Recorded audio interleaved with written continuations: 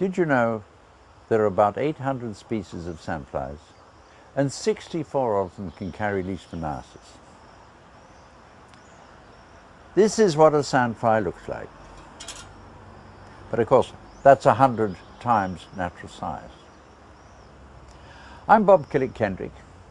I'm a specialist in Leishmaniasis, and I'm your host for this 9th episode of What's Biting My Dog?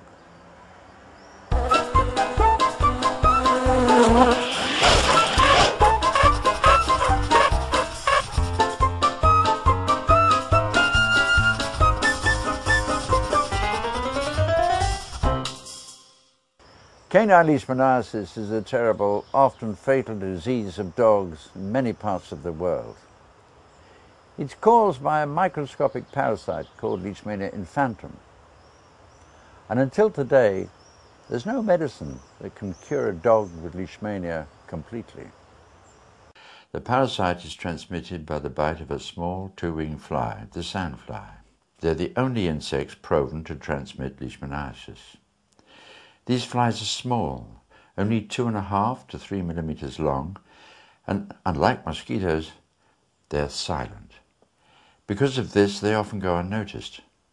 But they're easily recognized because they're hairy, they hold their wings above their body, and when they're on a host, they typically hop around until they settle down to bite. Both sexes feed on sugars found in nature, but females also need a blood meal to develop eggs.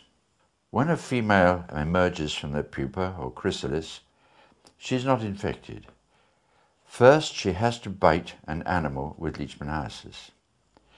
At a later feed, she'll deposit parasites in the skin of another animal and thus infect it.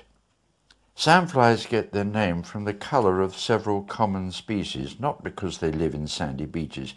In fact, they don't live there at all.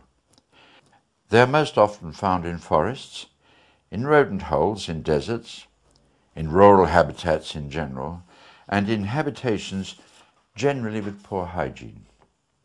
They're most active at sunset, but continue to look for blood meals throughout the night when the weather is suitably warm and humid. Around the Mediterranean, sandflies hibernate throughout the winter as larvae until March or April, when the first adult flies